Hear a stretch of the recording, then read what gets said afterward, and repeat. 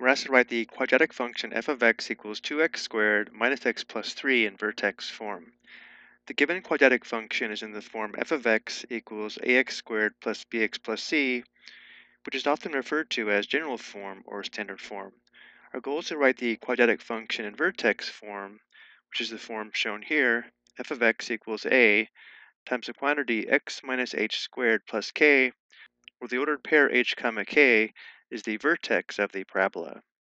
One method to write the quadratic function in vertex form would be to complete the square, but for this example, we'll be using these formulas here that we can use to find the axis of symmetry or line of symmetry, as well as the vertex, where if a quadratic function is in the form f of x equals ax squared plus bx plus c, the equation of the line of symmetry or axis of symmetry is x equals negative b divided by 2a, and because the vertex is on the axis of symmetry, the x-coordinate of the vertex is also negative b divided by 2a, and the y-coordinate is f of negative b divided by 2a. Once we find the vertex using these formulas, we can write the quadratic function in vertex form. So beginning with the given function, we have f of x equals 2x squared minus x plus 3. Let's identify the values of a, b, and c. A is the coefficient of x squared, so a is 2. B is the coefficient of x, so b is negative 1.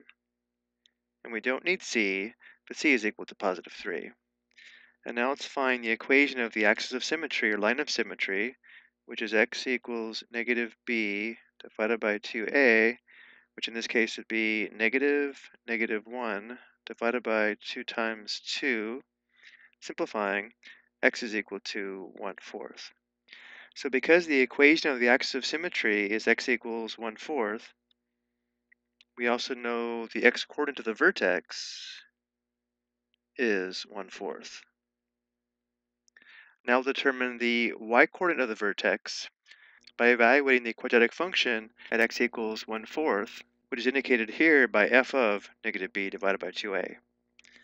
So to find f of 1/4, we'll substitute 1/4 for x, so we'd have 2 times the quantity 1/4 squared minus 1/4 plus 3. So simplifying, the square of 1/4 is 1/16, and 2 times 1/16 is 2/16. 2/16 simplifies to 1/8. So we have 1/8, and then minus 1/4. Let's write 3 as plus 3 over 1. To add the fractions, we need a common denominator. Notice how the least common denominator is 8.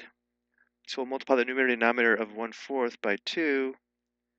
We'll multiply the numerator and denominator of 3 over 1 by 8.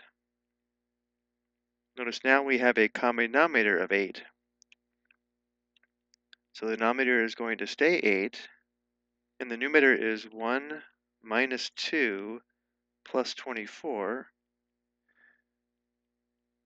which gives us 23/8. So now we know the y-coordinate of the vertex is 23/8.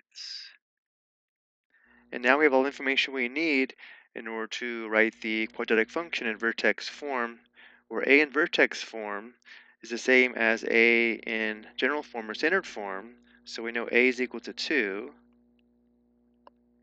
And because the vertex is the ordered pair 1/4 comma 23/8, we know h equals 1/4 and k equals 23/8.